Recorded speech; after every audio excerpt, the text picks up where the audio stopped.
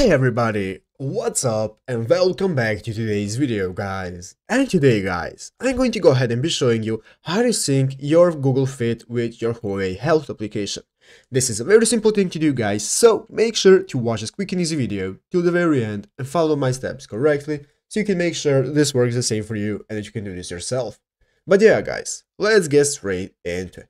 So guys, the first thing you want to do is go ahead and open up the official Google Fit application on your mobile phone if you haven't already. And after opening up Google Fit guys, you'll be greeted by this main page right here, where after logging into your account, you'll be greeted by the home page as you can see, and at the bottom of the page we can see all the sections we can access, such as home, we can see the journal page, here we have the browse section, our profile where we can update our info and so on.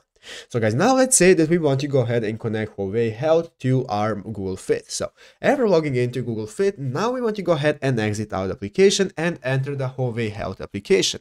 So after opening up Huawei Health guys, I currently do not have it on my phone, but if you have a Huawei, it's going to go ahead and appear, and there is going to be an option that says data link or something like that. There's going to be a button that says to transfer your data, and go ahead and open up that, and there will be a new button that says link. So guys, you want to go ahead and click on that link button, and it's going to go ahead and give you a list of all the options that you can connect it to.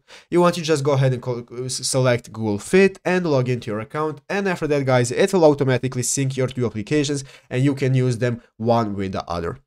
But yeah guys, basically that is it, how do you do it. So I hope this video was helpful. If it was, make sure to leave a like and subscribe to the channel. So guys, thanks for watching, take care and bye.